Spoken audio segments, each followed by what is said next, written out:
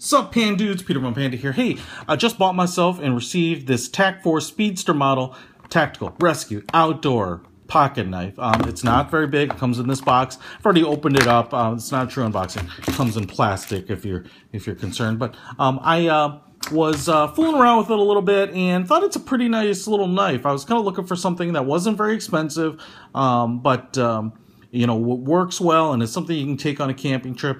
First of all, it's small, it's pretty compact. The thing is, it looks really cool. It has kind of this very futuristic but yet organic type of skeletonized, kind of open cut. I don't know that, you know, it kind of leaves the blade a little exposed, but it doesn't seem like I can get in there and reach it. It gives you some places to tie off the knife without blocking the blade, so you can attach it to a backpack and whatnot. This piece, these outer pieces come in a couple different colors. This one is kind of like a dark metallic charcoal.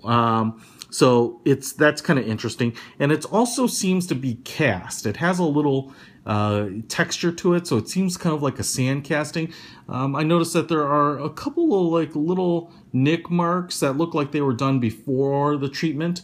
Whatever this finish treatment is. It's not like anodizing. It feels like a powder coat. It's slick. I mean, it kind of feels like a ceramic. I'm sure it definitely seems tough. It doesn't seem like it's painted on. It seems like it's more baked onto that. But, you know, and a little bit of texture, a little bit of, you know, stippling here, like on these slight raised edges. But overall, kind of alien looking. I kind of dig it. It also has a metal clip here, which is pretty stiff. So, you know, if you're going to put this on your belt, I have no doubt that that's gonna hold on quite well. And again, skeletonized. There are some holes in here, which I don't know what I would use those for. They might just be designed kind of lighten up the metal. This kind of back rib, this kind of looks like a vertebrae here. Like I said, is kind of where you could attach stuff. And this tip is not the tip of the knife. I'll kind of show you. There's the knife itself. But it would work as a small flathead screwdriver. It could also work as a punch. You know, I was thinking if I were stuck in a car, you could, or you're getting a dog out of a hot car, or a baby stuck in an abandoned car. You know, this would probably work very well to smash glass, because it's pretty pointy, but it's not kind of sharp that you have to worry about stabbing yourself. Okay, so the other thing is, this looks like a bottle opener to me. Very useful. It's the black metal piece here that lifts it up is pretty thick. I don't have any worries about it kind of breaking, so that's kind of cool. So don't worry about your apocalyptic days. You're still going to be able to pop open those Coca-Colas.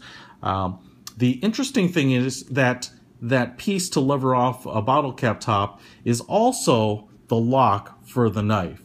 So when you open it all the way up, you can see that it's bolted and snaps into place so that the knife doesn't close on its own. So you would have to push this in to release the knife, and then now it'll close. The one thing I will tell you about this Tac Force knife is that I don't have any concerns about it flipping open, and actually I was trying to use this cutout here like for a single-handed open, and it might loosen up over time, but I couldn't do it one-handed. I pulled it up like this.